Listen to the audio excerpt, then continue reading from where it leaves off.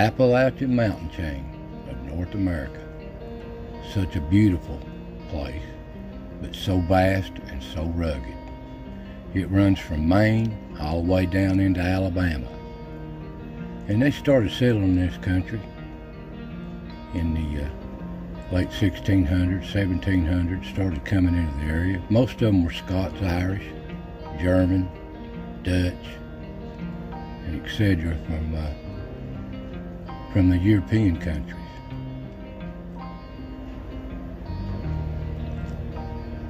And they got into these rugged mountains, and they just started setting up their little communities and homes and farms. Now this area in the southern Appalachians, circled in yellow, is mostly where they come across the Melungeons at. And the red is the highest concentration of where they really originated from. And they're still a mystery to this day. Now these people, settlers, come into this old country. They're trying to make them a way in here, clear them some land, set up them a home, and start farming. And you can see the houses that they set up in when they first come in the area. In this rugged country, wild, full of Indians.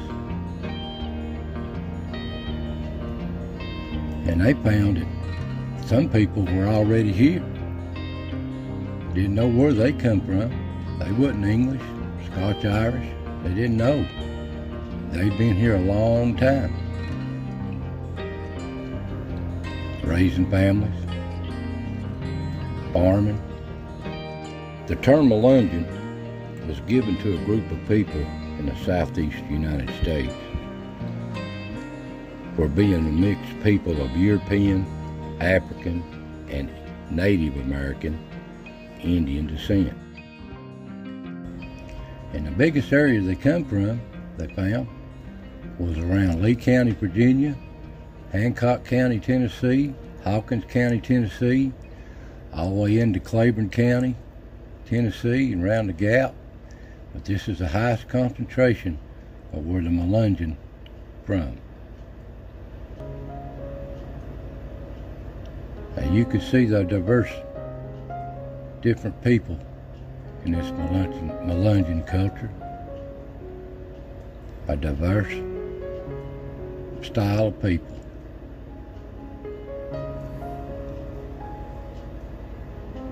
From Indians, Spanish, Portuguese, African Americans, all different bloodlines.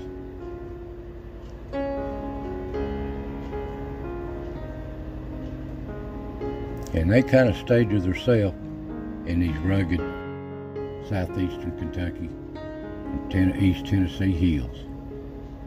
And they lived off the land just like anybody else, trying to make a living. And raising families, and their families, and their families. And to this day, they're still trying to determine where they came from.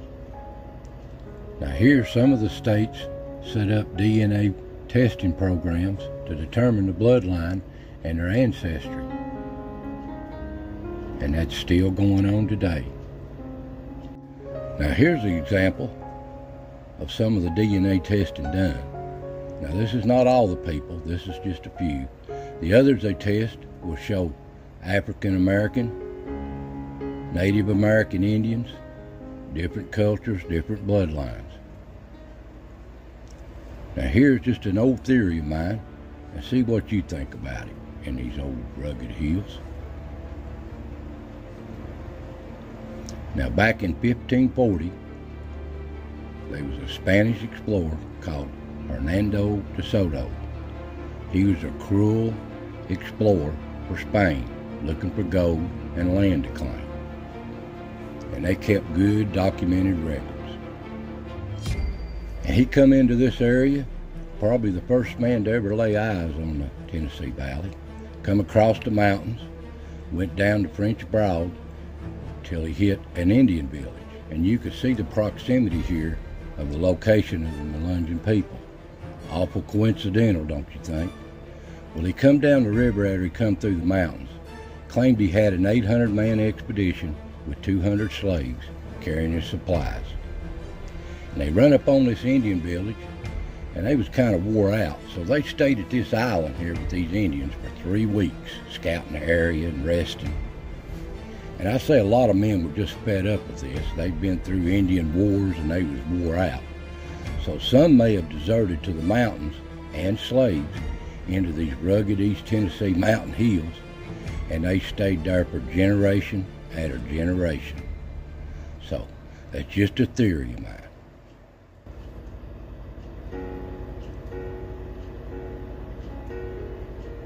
Now these old people, they're just like anybody else, just pioneer mountain people. They're raising family, living off the land, hard-working mountain people. And as generations went on, they evolved just like everybody else in these mountains. So you can find any more information you want to find on this. There's all kinds of books you can look on to about the ancestry and their theories and stuff on the Melungeons. Now these old families, generation after generation, there's really no set where they came from, but they are a mountain people and as strong and resilient as anybody else. So I thank you for watching, and I'll see you next time.